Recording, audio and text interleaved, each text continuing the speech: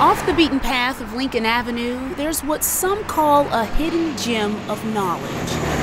I grew up with the Lincoln Gardens. The Evansville African American Museum is known by many as a cultural mecca, full of artifacts and stories like the one that's still being written about George Russell Flowers Sr. That uniform takes me back to my struggle to get to where I got to wear that uniform.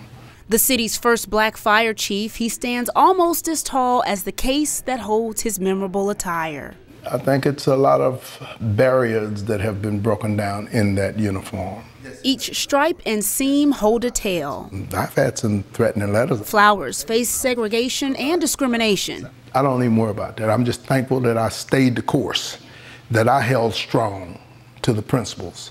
He almost didn't make it to chief, diagnosed with prostate cancer in 1996. I don't like to build myself up. Maybe I need to pat myself on the back because I could have quit.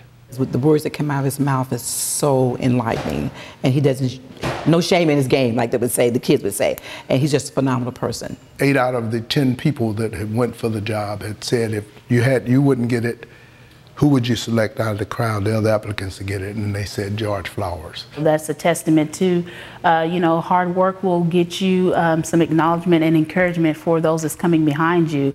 Flowers is what museum officials call a living legend. It wasn't just George Flowers. Someone who made history. I ended up being the kid. And continues to give back. In that uniform is wrapped up with a whole lot of people. Someone who cares. When Sandra Matthews first came up with the idea, she was going to try to preserve and take this and make it a part of our history. It was a wonderful idea. And then to later on look and see my uniform set up in here, this just blows my mind.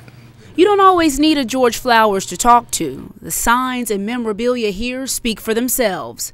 We want everybody to come, the Hispanics, the Latinos, Caucasians, African Americans, anybody that wants to come, they can come. At less than 10 years old, the museum is an antique hall of fame. Whether it's business hours or not, there will likely be a light shining on a lonely uniform that uplifted so many.